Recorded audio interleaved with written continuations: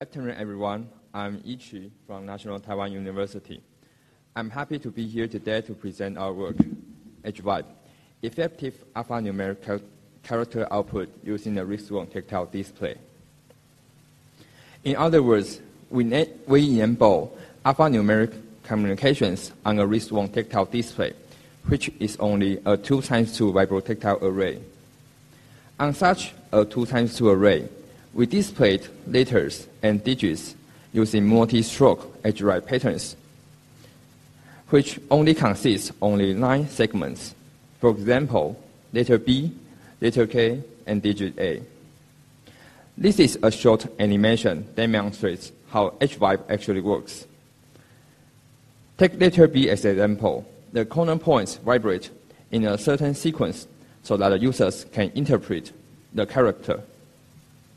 All these patterns are easy to learn, expressive, and reliable to recognize. Today, I want to quickly go through the motivation and the main idea of our work first. Since the wearable device keeps in contact with human skin, it has been years for researchers wondering how do we deliver expressive messages through humans' haptic channel, and many previous work have been introduced to tackle this problem. The most basic form is a single vibrator, using rhythms to represent different meanings. Also, adapting vibrotactile array to create continuous pattern is a common approach. For example, you can draw straight lines on 3x3 or 4x4 arrays. More recently, researchers have introduced tactile display based on skin stretch to deliver even more smoother and subtler patterns. Viewing the history of building tactile display, we can see the trend of increasing resolution for generating more complicated patterns on such high-density displays. Yes, it seems a reasonable approach, because if we can create more complicated patterns, we can potentially deliver more expressive and intuitive messages, such as English letters and digits. However, as a pattern gets more complicated, the more difficult for humans to recognize them, because the tactile perception of forearm is quite limited. In previous work, studies showed the recognition rates are unstable for users to identify 12 patterns that include straight lines and curves. Moreover, it showed no clear principles of how to generate even more expressive and also recognizable patterns. It seems that pursuing higher resolution of tactile display is in fact conflicting with maintaining recognition rates. Above discussion leads to the research problem. How do we effectively display alphanumeric characters on the wrist? So, we present EdgeVib, a set of multistroke patterns for a low resolution 2x2 array. Through a series of user studies, we conclude the guidelines of dividing EdgeWrite patterns into multistrokes for displaying letters and digits effectively. It's a short animation demonstrating how it works. It vibrates a 3-vibration stroke first, then a 2-vibration stroke next. In the evaluation, the performance of EdgeVib is 86% on letters and 89% on digits. That's basically the introduction of this paper. In the remaining of my presentation, I will go through user studies, design principles, evaluation, and discussion in details. The first session is user study. We use the same apparatus through the studies, a 3x3 and 2x2 configurations. We determine the duration of the vibration and the gap between vibration by a pilot test. We only recruited right-handed participants. All the tasks were identifying special patterns, and each study was no longer than 60 minutes. The procedures were also identical through every study. First, there is a 15-minute learning phase for participants learning the writing of EdgeWrite. Second, there will be a training phase for them to get familiar with the tactile patterns. And last, the actual testing will be conducted. The user study were designed to answer the research problem step by step. First, we want to investigate the optimal resolution of a wristband tactile display. Does a higher resolution actually bring a better performance, or a lower one can bring higher accuracy? We conducted study 1 to answer this question.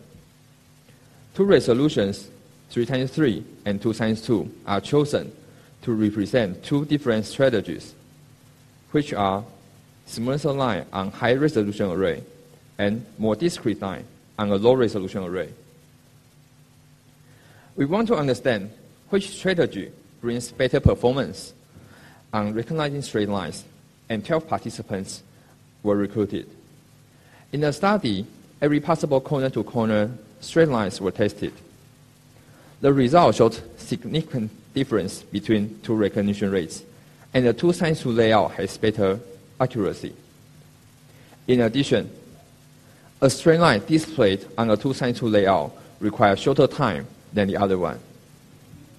To summarize, a 2x2 layout outperformed in both recognition rates and rendering efficiency. After we reduced the resolution, we decided to display EdgeWrite patterns on such 2x2 layout. EdgeWrite is a system of unistroke patterns that represents characters through a sequence of corner points on a square, so that each pattern consists in only straight and diagonal strokes. Previous studies show that EdgeWrite can be learned in about 15 minutes, which is comparable to the time needed to learn graffiti. Moreover, its stroke-based representation is more comfortable with 2x2 layout. However, rendering EdgeWrite has one potential problem. Different lengths of patterns might lead to different cognitive load. Thus, not all the patterns are easy to recognize. For example, recognizing letter I might be much easier than recognizing letter W, since W contains more vibration, and also W takes longer time to be rendered. We suppose there will be a recognizable length that pattern can be recognized effectively. In order to investigate such lengths, we conducted study 2. In this study, we display all the alphanumeric patterns on the 2x2 tactile display. 24 participants were recruited and assigned evenly into the two groups. The overall recognition rates of letters and digits are around 71% and 79% respectively. To further analyze the relation between recognition rates and the length, we categorize the patterns based on the vibration counts. Letter I and letter Q were first removed from analyze because they contain unique vibration counts, thus they are very easy to be distinguished from others. After that, a repeating major ANOVA shows among patterns with vibration counts from 3 to 5. Vibration count 3 has significantly higher recognition rates than others. These results show that the recognizable length of EdgeWrite pattern is 3, which leads to the conclusion that each pattern has more than 3 vibrations, has to be divided into multistroke 1, so that every stroke can be clearly recognized. However, up to this point, we still have no idea how to divide any pattern. Take letter B as example. We know that both 2 vibration and 3 vibration patterns are recognizable. There are a few possible segmentations. In the last study, we tried to determine the optimal segmentation for each pattern. By comparing the recognition rates of 2 and 3 vibration patterns, 12 participants were recruited for this study, and results shows that 2 vibration patterns and 3 vibration patterns have similar recognition rates. However, judging the rendering efficiency, 3 vibration patterns are more efficient in stroke numbers, thus they are more preferable. Here, I will briefly conclude the findings. 3 studies were designed to answer the big research question: how do we effectively display alphanumeric patterns on the wrist? In the first study, we compared 2 resolutions, and the result showed that 2x2 configuration benefits in recognition rates and efficiency. After that, we display all the EdgeWrite patterns to obtain the recognizable length, which is 3. And we also understand the optimal strategy of segmenting a pattern, that is applying as many 3 vibration strokes as possible. These findings lead us to the design principles. Principle number 1, we prefer to use 3 vibration strokes. Number 2, include 2 vibration strokes if a pattern can be totally divided into 3 vibration patterns. Finally, delimiter is important in multistroke design to indicate the end of any character. We chose a short vibration at the right down corner as the delimiter. Because there's no characters in EdgeWrite begins in the right down corner, it's easy to recognize. Based on the design principle, we then divide patterns with more than 3 vibrations. Take letter B as an example. It's a 3 vibration strokes plus a 2 vibration strokes.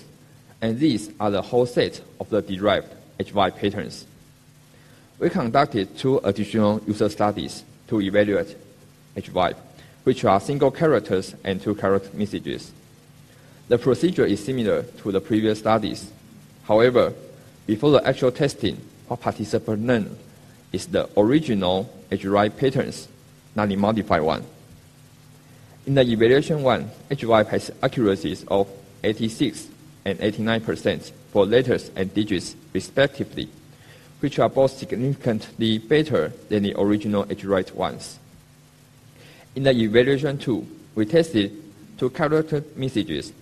That's a combination of a letter and a digit, which are more expressive than single characters.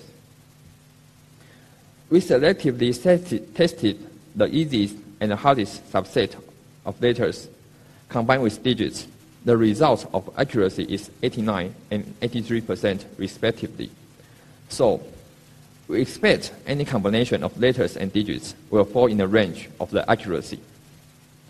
Discussion. Let's talk about limitation, possible applications, and future works. The major limitation of our work is that users may easily confuse with the diagonal strokes and the vertical strokes because the limitation of human skin sensory. This confusion brings a problem that several pairs of patterns may easily to be confused with each other. Because these pairs are different in merely one line, if the user can tell the red stroke clearly, it's possible for them to misrecognize to the other one. A possible solution is to fix the ambiguity by creating more differential patterns, which may not be the same with the original EdgeWrite patterns. Secondly, let's talk about possible applications. First of all, EdgeVib enables rich and private communication. For example, if you are in a meeting and Uber is coming to pick you up, EdgeVib can secretly remind you, 5, that means Uber is coming in 5 minutes, so you know when to end the conversation. Second, EdgeVib can provide more informative notification to help the users making decisions. For example, if you are a Pokemon Go player like me, you may have a watch that vibrates each time the Pokemon is around. Imagine that you have EdgeVib. You can easily know that the Pokemon you bump into is a common Pokemon such as Rattata or Pidgey, or a real Pokemon like Pikachu or Snorlax. You should better catch them all. More advanced information like CP or IV values can also be provided. Finally, let's talk about future works. Currently, because each vibration of EdgeVib lasts 500 milliseconds, it takes approximately 3 seconds to display a pattern. To enhance time efficiency, one possible approach is to adapt faster vibrators with shorter response time. On the other hand, the performance of EdgeVib is measured in a well-controlled environment. Participants only took one task and remain the same hand postures through the studies. We encourage future research to investigate the performance of EdgeVib in a more real-world environment. Finally, we come to the conclusion of our work. We try to answer the question, how do we effectively deliver alphanumeric patterns on a wrist-worn tactile display? Our answer is EdgeVib, a set of multistroke patterns that is intuitive, expressive, and recognizable. We also provided baseline performance in the evaluation. 3 studies were conducted to investigate the key issues of tactile display and reveal the possibilities of multistroke patterns display on a low-resolution array. The design principles of our work can be served as guidelines for future research to develop other effective patterns. We hope our research can inspire future works to explore more possibilities of rich communication using wearable tactile displays. Thank you for your attention.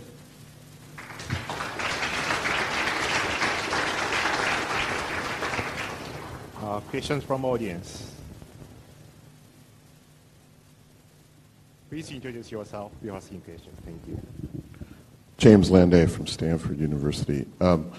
So the results of your study are really impressive, and the idea is also, I'm curious of whether you've had much use of this in more naturalistic settings, because we find when doing vibration that if you're talking to someone or doing something else, it's actually hard to pick up the vibrations appropriately. So I'm wondering, will this really work in a regular environment versus a more test situation?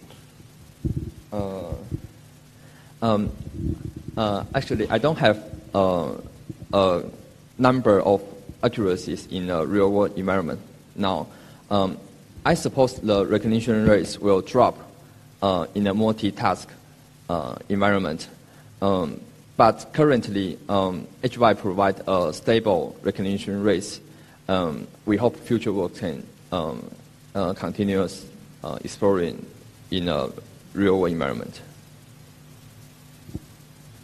You have a question? Hello, hi, Akar Gupta, University of Toronto. So you mostly explored vibrations that were discrete on the skin. I'm guessing, for example, 500 milliseconds for the first one and then 500 for the second one. But did you also explore the possibility of continuous tactile vibrations on the skin, possibly using tactile illusions like apparent motion or phantom sensations? You mean if the vibration is continuous? Yeah, you don't feel discrete vibrations, okay, but you feel a single vibration on the skin, which basically generates the same pattern on the skin? Actually, in a pilot test, we found that a gap between vibrations, for example, 100 milliseconds, will help users to clearly identify different points. And identifying different points clearly can make the accuracies better. So I think that is necessary to be discrete. Okay, thanks.